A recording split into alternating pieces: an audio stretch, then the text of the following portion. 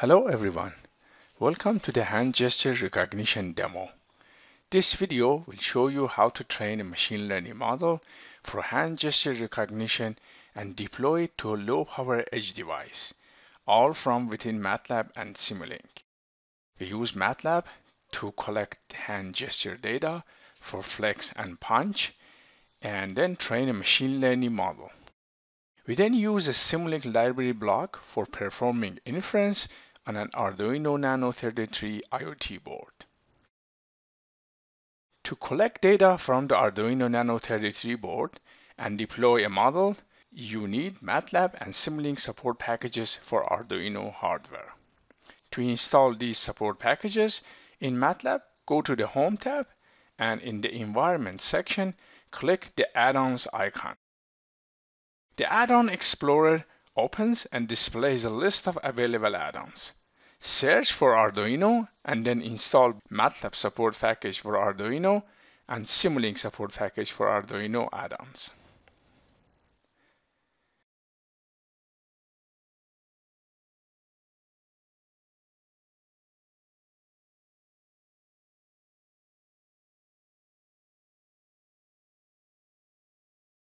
First, we need some training data.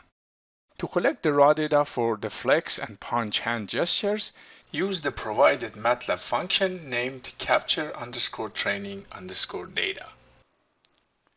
Make sure to update the COM port number and the name of the Arduino board you're using before running the script.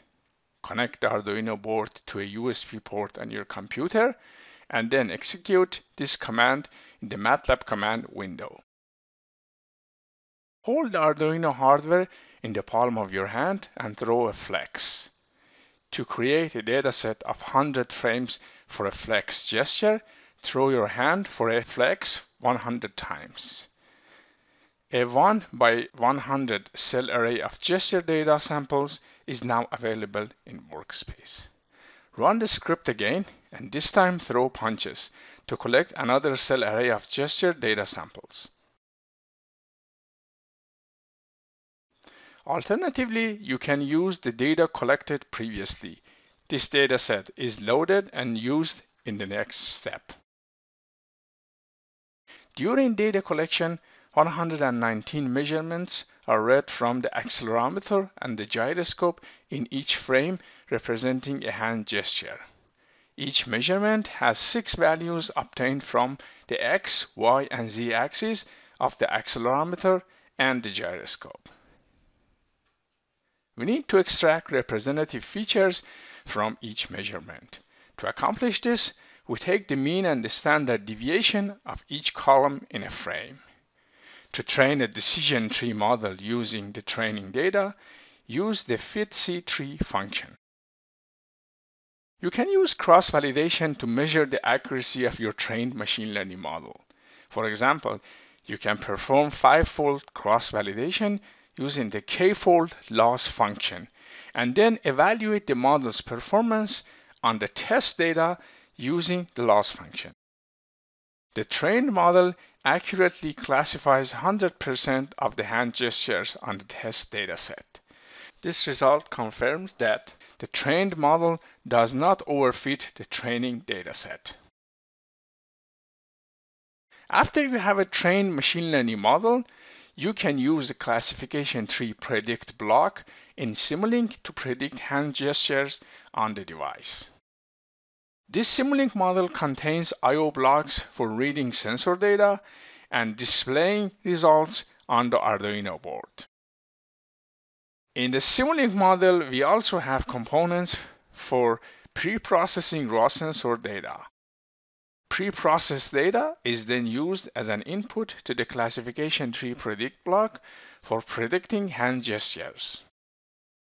To generate code, build it, and deploy it to the Arduino board, on the Hardware tab of the Simulink model, click Build, Deploy, and Start.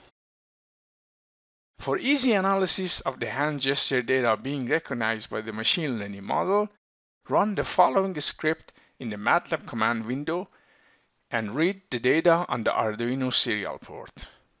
replace the port parameter with the actual COM port of the Arduino board connected to your computer. The gesture detected by the machine learning algorithm is displayed on the Arduino serial port. After the code is deployed and while the script is running, hold the hardware in the palm of your hand and throw a punch or a flex. Observe the output in the MATLAB command window.